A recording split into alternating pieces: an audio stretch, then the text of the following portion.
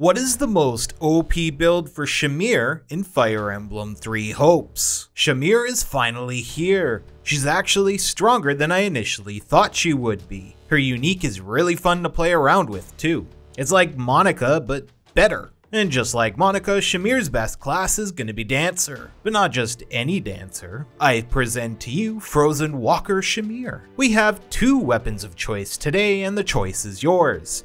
The first of which is a sword with chain and boost consecutive hits 3 on it. The second is a sword with boost regular attacks and boost consecutive hits. Ultimately, you're choosing between consistency and skill. The first sword is easier to max out your damage.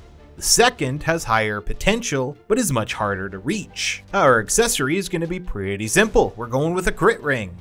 Nothing too special here. Our battalion is going to be resist cavalry, but the choice is yours. This is not mandatory. As for our arts and spells, we're running Blizzard and Ice Blade. Blizzard is a magical ice spell that helps us freeze enemies into place, and Ice Blade does much of the same thing. It's just the sword version. Both are very powerful freezing spells. As for our uniques, Cold Calculation is the reason we're running Dancer. If we strike with the right timing, our critical hit rate is greatly increased. And if that wasn't enough, our attacks will also be imbued with ice. This gives another option for freezing enemies. Survival Instinct greatly restores the warrior gauge when an enemy commander is defeated. Deadly Aim increases damage dealt by 50% when ordered to attack. Tome Buster gives us a 95% damage boost against tome-wielding enemies. And now, we're on to the core abilities.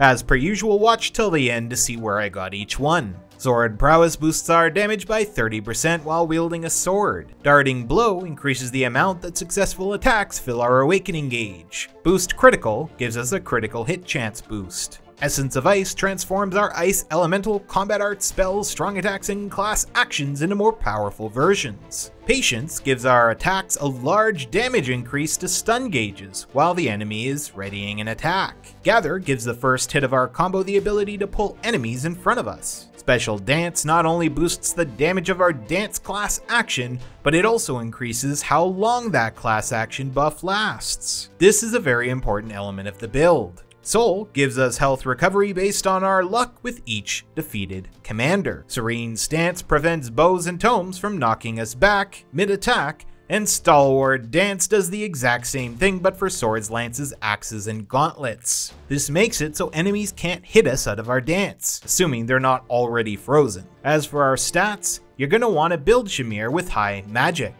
Mine is not quite as high as I would like, and as such my damage isn't as high as it could be. I think 120 levels in Mortal Savant is the ideal path for this build, giving you both high strength and high magic, with a small boost to your luck for soul activation. Speed and dex are important too, but much less so than strength and magic. As for the combat loop, this time it's very simple. You use Blizzard and Ice Blade to freeze your enemies in place and follow that up with a full Dance class action combo. This boosts your movement and attack speed by a large amount. Use this buff to start activating fast versions of Cold Calculation, our character unique. This will really open up your damage as well as your ability to maintain your ice. Freeze enemies as they unthaw and just keep increasing your combo to boost your damage. As for where I got each ability, Sword Prowess is from Myrmidon, Thief, and Mercenary.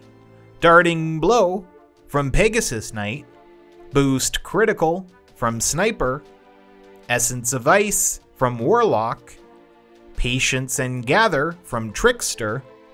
Special Dance from Dancer. Soul from Falcon Knight. Serene Stance from Mortal Savant. Stalwart Stance from Great Knight. Blizzard should be a naturally learned spell, and Ice Blade is learned from Thief. If you liked today's build, don't forget to drop a like and subscribe for more.